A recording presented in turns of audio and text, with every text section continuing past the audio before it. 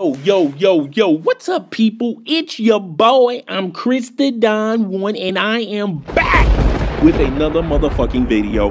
Now, in case you guys have not heard, LeBron James signed a 3-year contract to stay with the Cleveland Cavaliers. Now, how this news benefits LeBron James, the Cleveland Cavaliers, and the NBA as a whole, I'm about to explain. Now, what this news means for the Cleveland Cavaliers.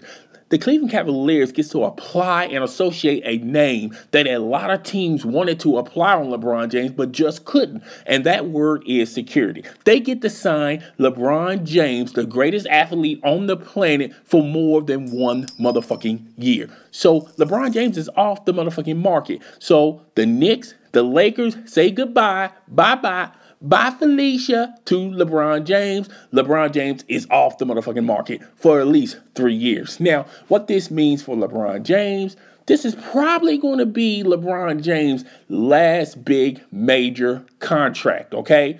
Now, it also means he gets to chased a ghost in Chicago, and that ghost is the greatest player of all time, Michael Jeffrey freaking Jordan. So he gets to apply his energy towards that. Maybe win a ring or two. Who knows? Now, what this means for the NBA as a whole, this news is not no big threat news to the Golden State Warriors.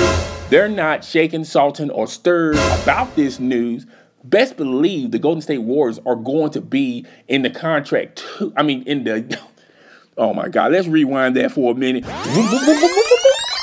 Best believe the Golden State Warriors are going to be in the finals 2 of those 3 years that LeBron James is going to be under contract with Cleveland. So it's a win-win for everybody that's in attendance. It's a win-win for Cleveland, Dan Gilbert, and it's also a win for LeBron James. LeBron James. Now, what this news also means that Cleveland Cavaliers are going to be cap strong because they're going to be owing LeBron James $30+ million a fucking season. So they're not going to be able to have the flexibility to sign another big name superstar to maybe form a big four.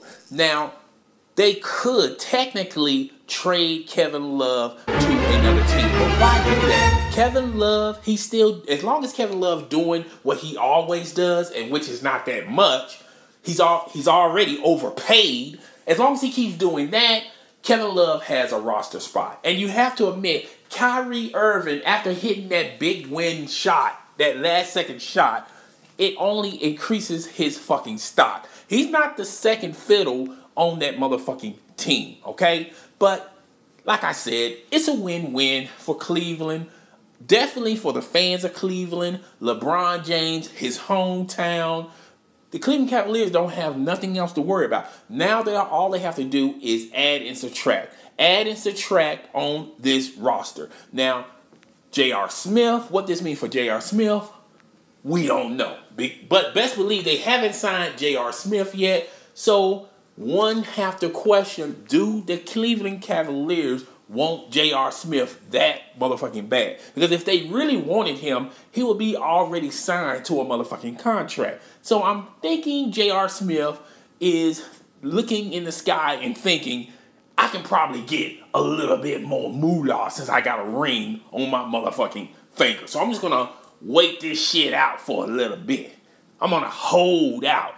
And if he holds out too motherfucking much, J.R. Smith is going to be out of a roster spot. So say bye-bye to Felicia. Bye, Felicia. But guys, tell me what you fucking think. Rate, comment, subscribe. It's your motherfucking boy. I'm Chris the Don One, and I am motherfucking out. You guys out there have a great motherfucking weekend.